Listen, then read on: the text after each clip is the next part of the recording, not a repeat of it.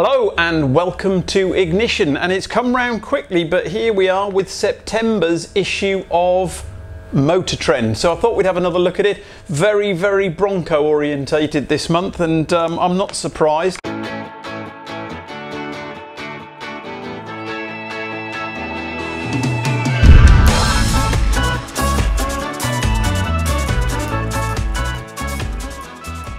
So let's crack on. As you can see with the notes there's quite a few to get through.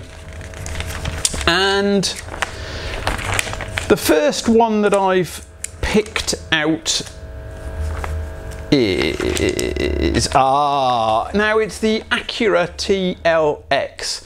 Now many of I don't know how many of us in Europe know much about Acura, but basically it's Honda's version, Lexus to Toyota and Infiniti to Nissan. It's been their sort of, I'm assuming, premium brand, but it sort of died a death in the last couple of years, but they're apparently relaunching it as a performance brand. And this TLX would appear to be the first sort of incarnation of, it looks quite similar to the Civic Type R that we get in Europe, but I don't think it is. They don't really mention it in this particular article. But it's interesting to me because theoretically you'd imagine that if you're producing a new vehicle in America, it will wander its way over to Europe eventually. But I just thought this was a particularly nice looking car. It's got quite a road presence from the front. It's powered by a 2-litre turbo engine that produces 272 horsepower with 280 pounds-feet of torque. And it's straight from the RDX that they do, and it also has been used in the Honda Civic Type R, so they do mention it. Sorry, I'd forgotten that. I read this. You read these things and it goes in one ear out the other, doesn't it? But anyway, the crux of this product is that it's going to hit the market in the States.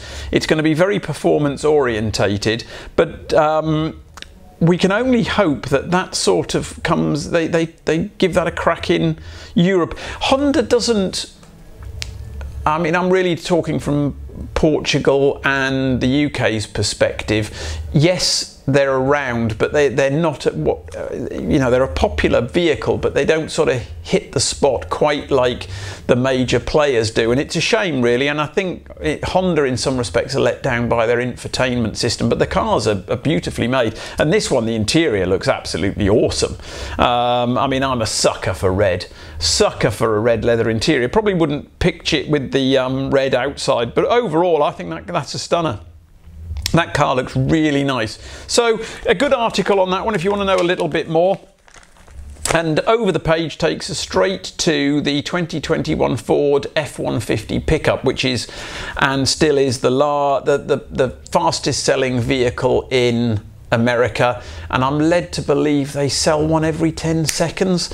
So it doesn't take me long to rabbit away, and they've sold a couple of them. So it's incredible really when you think about those sort of volumes.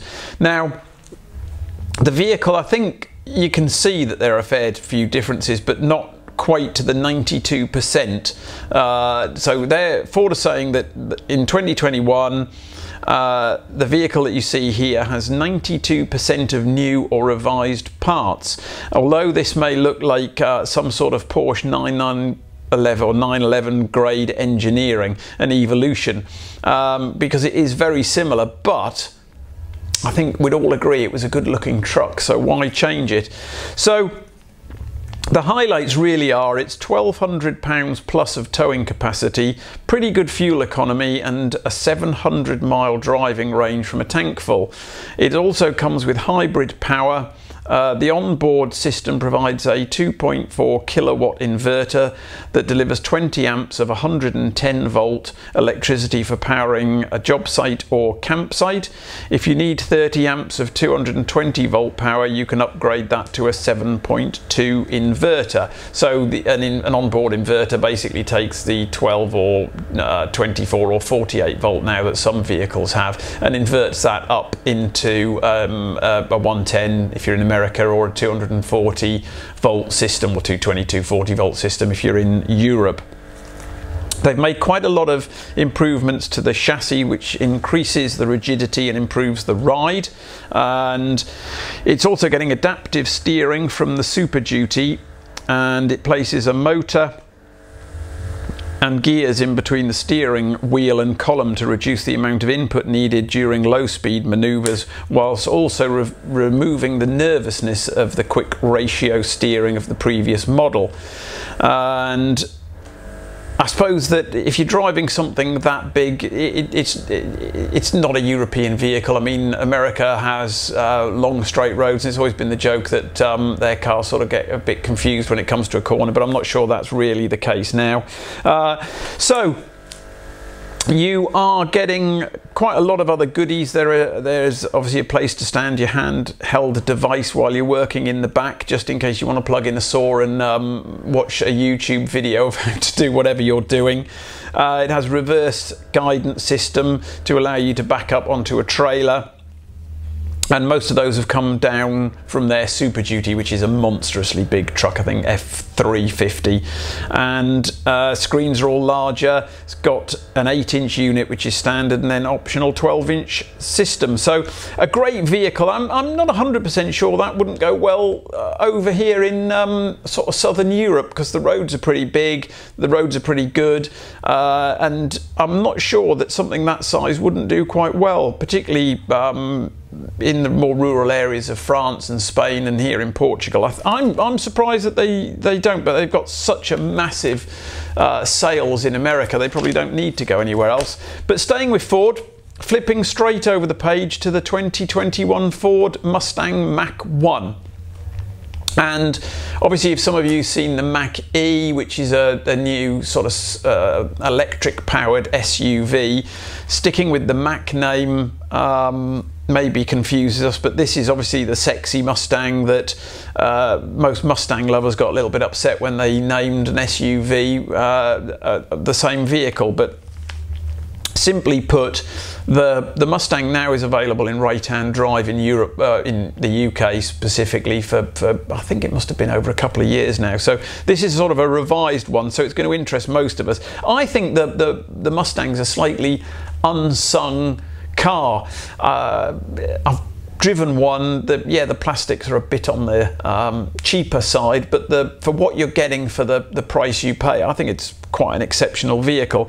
But the difference is with this Mach-1, it's getting the Shelby's GT350 manual short throw shifter along with the auxiliary oil cooler, although the Mustang GT's twin disc clutch will be used. So Mach-1 buyers can also opt for the Ford's terrific 10-speed Select Shift Auto, outfitted with upgraded torque converter for sharper sports shift programming. The standard Mach-1 gets specifically tuned MagneRide shock, stiffened steering shaft, unique power steering calibration, stiffer anti-roll bars, stiffer front springs, and a brake booster from the Mustang GT Performance Pack 2, and they're getting all that as standard.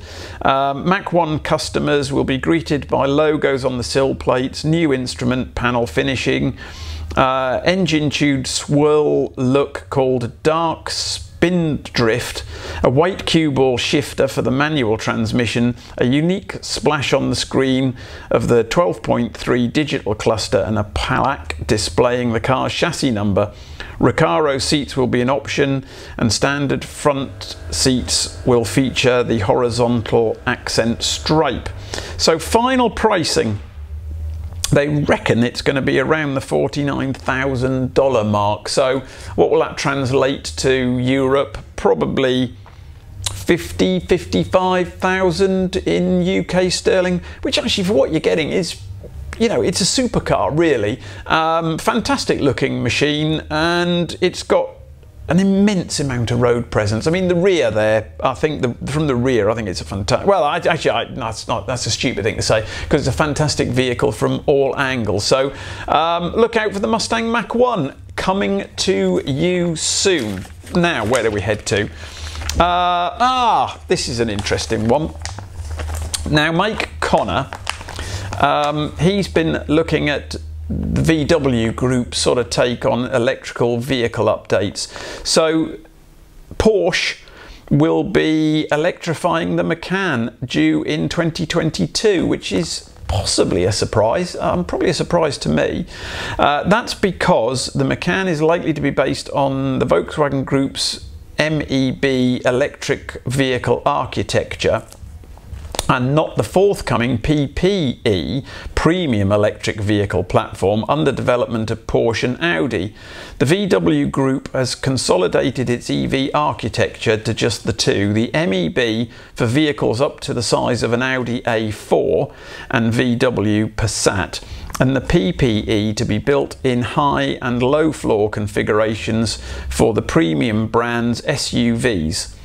The existing Macan shares the MLB architecture with the current A4, so it's logical to assume the MEB would be used for all electric version rather than the more expensive PPE.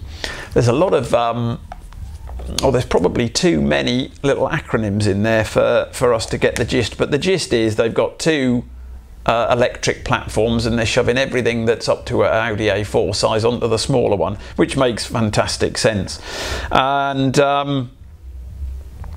they go on further to say that the Macan is launching as a rear-wheel drive model only, the all-wheel drive version with motors front and rear giving a total of 302 horsepower and 332 pounds-feet of torque. The configuration Porsche would insist on for an electric Macan, which certainly will not arrive before very late 2021 or 2022. BMW, rumours out of Munich suggest an all-electric version of the next-gen BMW M5 could hit the road in 2024. The next-gen BMW M5 series, codenamed G60, is scheduled to appear late 2023 and will be built on BMW's Convergence platform, which allows ICE, PHEV and BEV. So you've got ICE, which is internal combustion engine, PHEV, which is plug-in electric hybrid electric vehicle, and BEV, which is a battery electric vehicle, I believe, but that's coming out the back of my little pea brain. So the vehicles are to share a high proportion of components. Sources say an electric M5 could be powered by three 335 horsepower motors, two at the rear and one at the front, delivering a total system output of just over 1,000 horsepower, all-wheel drive and active torque vectoring across the rear axle. BMW will be aiming for a 0 to 60 time of 2.7 seconds and a 400+ mile range. Wow! I think when we see an electric M5, we know the world has changed, hasn't it? And we won't be talking about EVs like we do now, because they'll just be very normal. And then it goes on to mention Rimac, which has delayed production of its hypercar because of the virus. So interesting thing. I mean, BMW bringing out an EV version of the M5. I think what the bit I missed there is they're bringing an EV version of the M5 out, but will it go alongside the standard internal combustion engine, or will that die and it's electric power only? That is going to be some form of interest, I think, and that's when the world changes. So, moving on, Frank Marcus, he's basically done an I'm not sure whether this is an interesting article to all of you, but it was mildly interesting to me. And Basically, in May 2019, online insurance company NetQuote did a study of swabbing vehicles' interior touch points for bacteria in ride-hailing vehicles, rental cars and taxis. Then it compared those findings of cultures found on a toilet seat. And it says here, maybe don't read this while you're having your lunch, or don't listen to me while you're having it. Wouldn't put me off. Now, the results are predictable, and taxis were 160 times germier than a toilet seat, and ride-hailing vehicles measured 219 times germier than the taxis.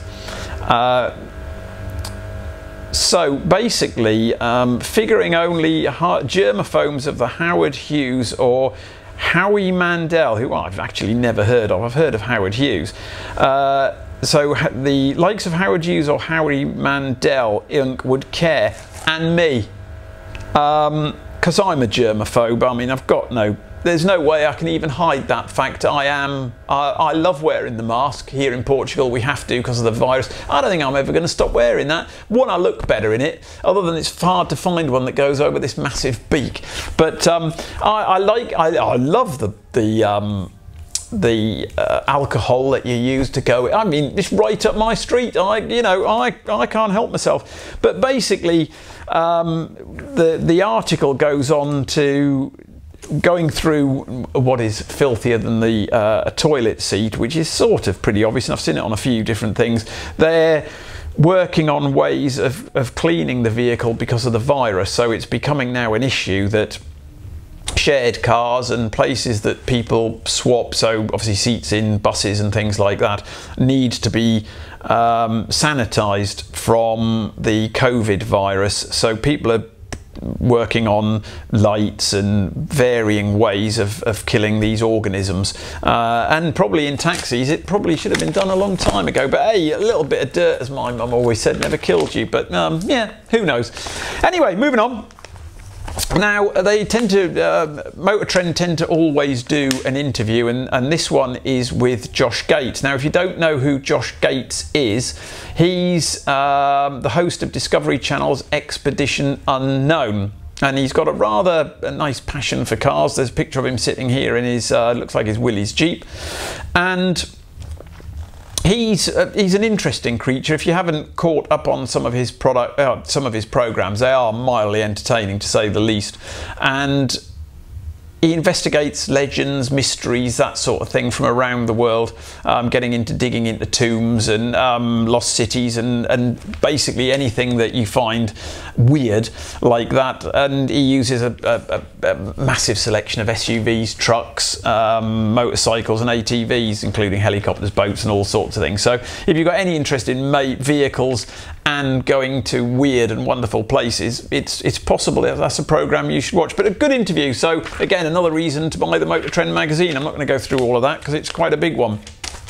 Now, the letters page is mildly interesting. Majority of things at the moment do tend to revolve around EVs. I think that the world is quite passionate in either hating them or loving them, and not quite in equal measures. I think the haters still probably outweigh the lovers, and then there's a huge amount, probably like me, who fall happily in the middle. I just like cars, so I don't care what they're powered by. It can be diesel, gas, petrol, electric, or a wound up elastic band. I still find some sort of pleasure in all of them. But EVs do interest me. There's no getting away from it. I'm finding them quite fascinating, and because most developments and the things that are being pushed now hardest are something to do with electric power, I tend to read about it and look at it and find it very interesting. So one of the letters here is basically about people cross-shopping electric and EV vehicles, and I think that Peugeot and Citroën and Opel, or Vauxhall in the UK, are doing it quite right. The Corsa is a great example. I like, if I'm a buyer and I like the Corsa, I choose the quality of the seating that I want in it, the finish of it, and then I choose my powertrain. And if I choose electric or petrol, I'm still getting the same vehicle, and probably the only decision I've got to make comes down to cost. And that seems to be, that's the article here, and basically Motortrend are saying, as because what they're saying is that the Motortrend are still sort of splitting their articles into sort of petroleum based power and electric power, rather than just going, look, let's do a test. The fact that it could be an electric car against a petrol car or a diesel car is irrelevant. And I tend to think that's where magazines need to get to. I think electric power is here to stay. Hydrogen power may well find its way forward in the coming future, and diesel and petrol gas powered vehicles are here for the foreseeable future. And really, if someone's bringing out a new vehicle, why not test an electric one versus the petrol equivalent? That's actually relatively interesting in my opinion. So that's just on the letters page in there. There's a few other letters, not the most fascinating this month. And then of course you get to Bertie Bronco, and they have got quite a few pages filled up with Bronco data. Now, I think I've said before in a review that we did of the Bronco, both Nathan and I are particularly liking this vehicle. There's some great pictures of it. It's starting to look fantastic. I think they've been relatively amusing with some of their naming. So they've got the GOAT, and GOAT is go over any terrain, and they've trademarked that the G.O.A.T. They've trademarked that as the big Bronco's rock crawl terrain mode, which I find quite interesting. Then there's the Sasquatch, which I love. In fact, I've got a Sasquatch on my car somewhere, and I had to look deep to find out what the Sasquatch pack is and how it works. So basically you've got your different levels of Bronco that you can buy, and the base one, so the gist from the Ford website is that with its body on frame underpinnings, standard four-wheel drive and high torque turbocharged engine, the base 2021 Ford Bronco is a formidable off-road machine right out of the box. But let's say you want even more off-road capability from the Blue Oval's new SUV while staying within a budget. Enter the Sasquatch package. Available across the line except for the Wild Track version, which comes standard with all of its goodies anyway, the Sasquatch package turns the entry-level Bronco into a all-terrain monster. Their words, not mine. Credit for the transformation goes to a 17-inch beadlock compatible wheels wrapped in 35-inch mud tyres, an electromechanical transfer case locking the front and rear axles, larger fender flares, additional suspension clearance, heavy-duty Blistine shocks. For better or worse, the package requires checking off the optional 10-speed automatic transmission addition. So the Sasquatch package is basically if you want to do some much more serious off-roading, but is only available with automatic transmission. Whether that bothers you or not, as they say, pop it in the comments. The automatic versus manual question for serious off-roaders does crop up. I'm not sure whether we should do a feature on that. And my Wrangler is automatic and Nath's L200 is manual, and from my experience automatic is much better, but then I'm not a particularly hardcore experienced off-roader. But back to the Bronco. See interior shots here. That's one seriously big screen it's got in there, and it's very, very Wrangler. I think it looks, the Wrangler hasn't really evolved. I mean, obviously I like a Wrangler, I own one, but it's kept its Porsche 911 type styling, which is, it's just a slight evolution and tidying up for each new model, rather than just going, wow, here's something completely new. And the Bronco could almost be a modern take on a Wrangler. And I can't deny, I think the Bronco looks awesome, and it's very Wrangler-esque. I like the idea of the 3 different styles. The Sport is, I'm assuming, not quite as hardcore. It's more Chelsea tractor, but still has the capability. And the 2-door and the sort of 4-door main Broncos, the Badlands edition, they're the hardcore versions, but it's got a lot more electronics in it than a Wrangler has, but I'm assuming they're going to visit that, because this is now some serious competition, and that's great, because it's going to push Jeep to up the game with the Wrangler, and the Bronco are going to have to keep evolving to attempt to stay level with Jeep or get ahead of them. So competition is a great thing, really. But the Bronco article, if you want to know everything about the Bronco, then this is a really good article. There's a lot of pages, a lot to go through, and a lot of different variants to discuss. Too much for me to bore you with. I'd have to read the whole pages, and my reading's too bad to do that. You'd get bored senseless. But as soon as you turn the page over, you come to Jeep's first response, which is basically to really up the game of the Gladiator. Now, the Gladiator's a Wrangler in pickup form, really, but with an extended bed.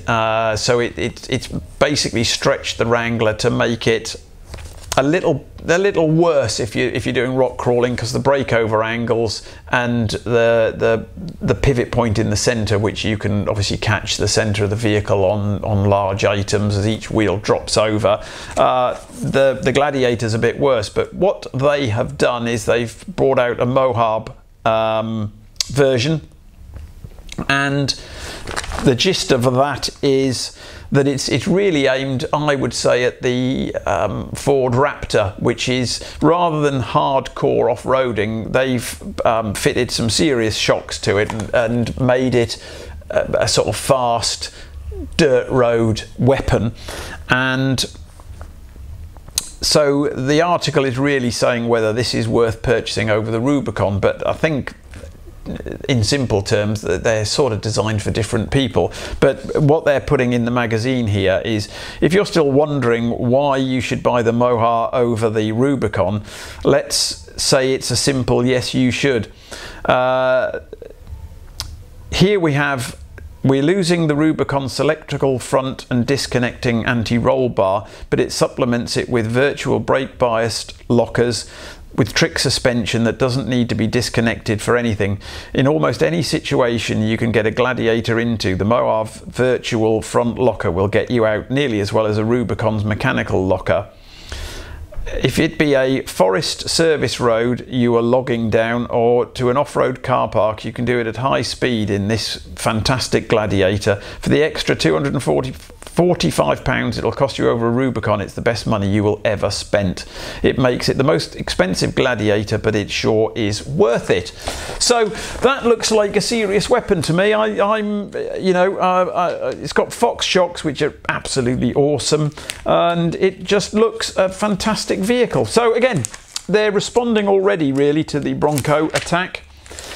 Then we're moving to something completely different. We've got some supercars. We've got here the McLaren 720 Spider, the Mercedes AMG GT Roadster versus the 2021 Porsche 911 Turbo S Cabriolet, and 3 stunning vehicles. So if one of those was offered to you for free, no, let's say the dealer said to you, you can have this as a year's loan, which would you have? Which would you have? Pop it in the comments.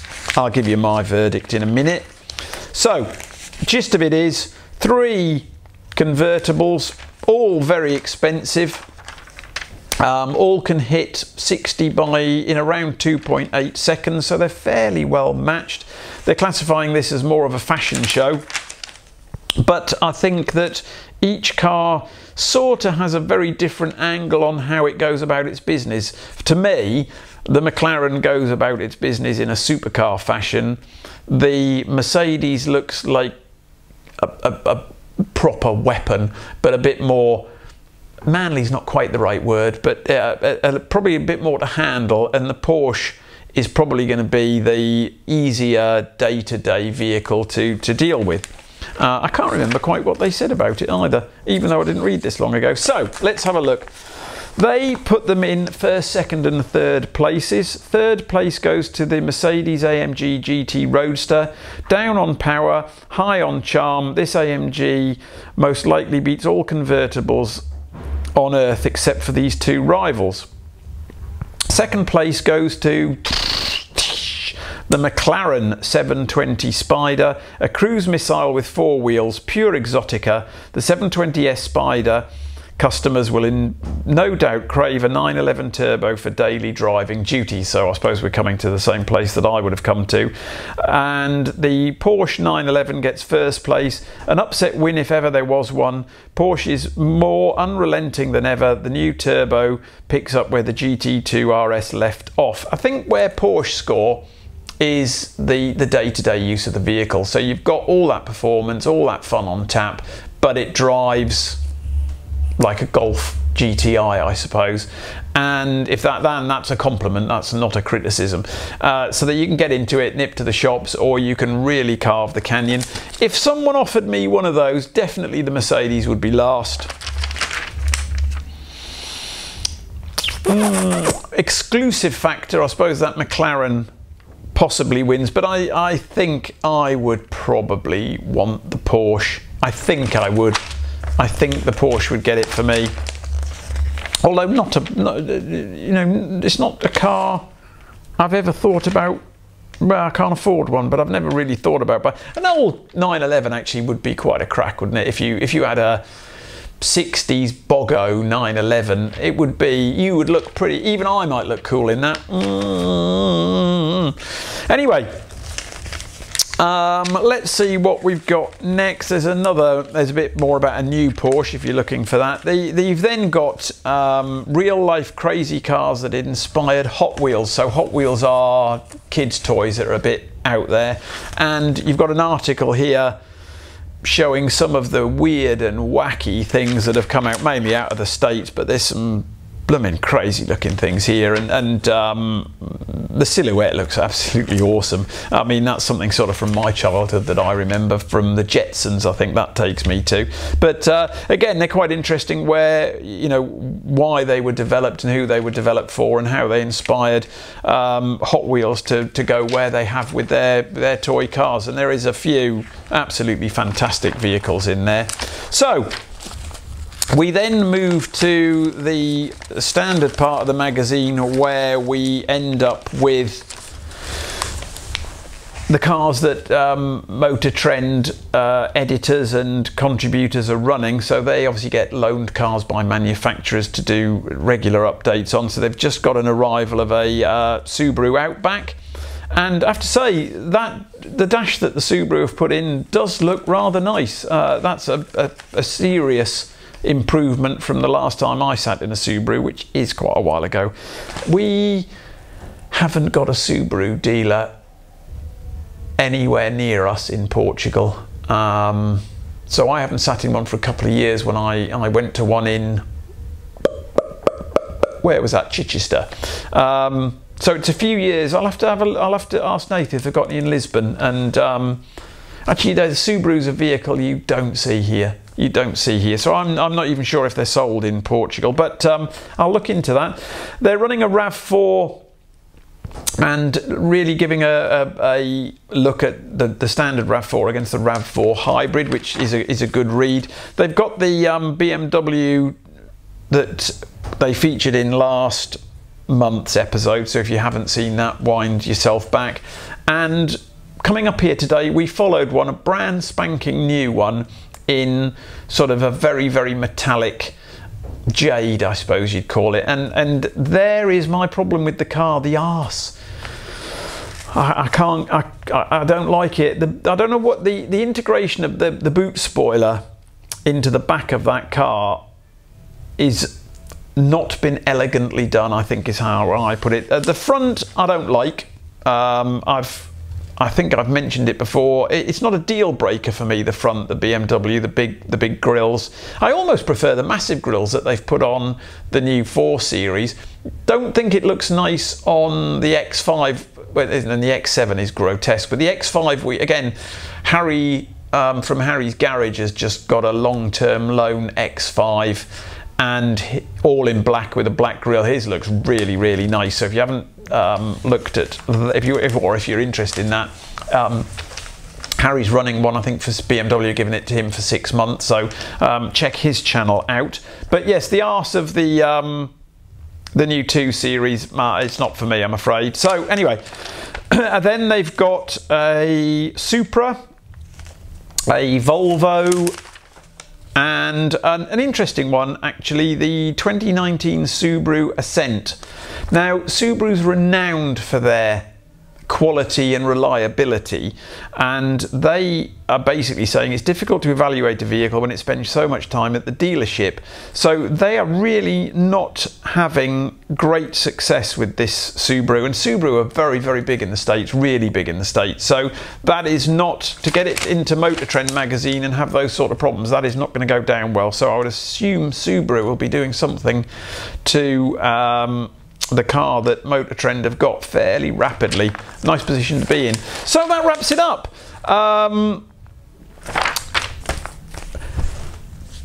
Clearly, if you're interested in the Bronco, in fact, if you're interested in a fair few good reads, I highly recommend the Motortrend magazine. So September's is out, get your little grubby mitts on it, and I'm quite enjoying doing it. It's not too bad. If it's too painful, you turn off, don't you? So all I can say again is, if you have been watching, thank you.